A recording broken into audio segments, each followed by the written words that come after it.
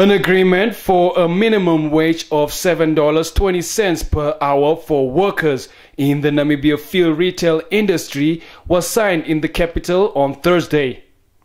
The agreement was entered into by the Association of Service Station Owners, the Namibia Field and Allied Workers Union, the Metal and Allied Namibian Workers Union, the Namibia Wholesale and Retail Workers Union, the Mineworkers Union of Namibia, and the Namibia Food and Allied Workers Union. We've settled on $7.20 per hour on a 195-hour work week minimum wage. And this is used to determine your basic salary. Your overtime and shift allowance are also based on that. All the rest is negotiable by the different unions that represents different members at different filling stations.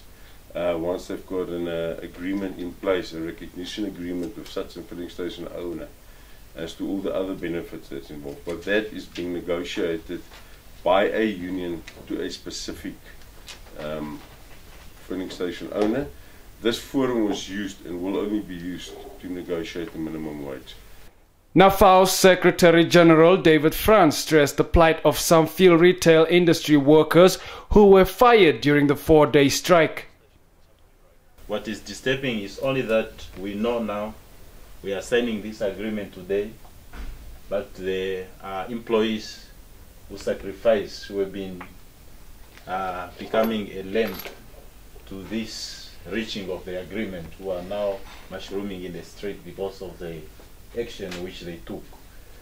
We believe that also we have to mention it, that the employers they must still look on that perspective to look to those workers who have been dismissed for this realization of this minimum wage.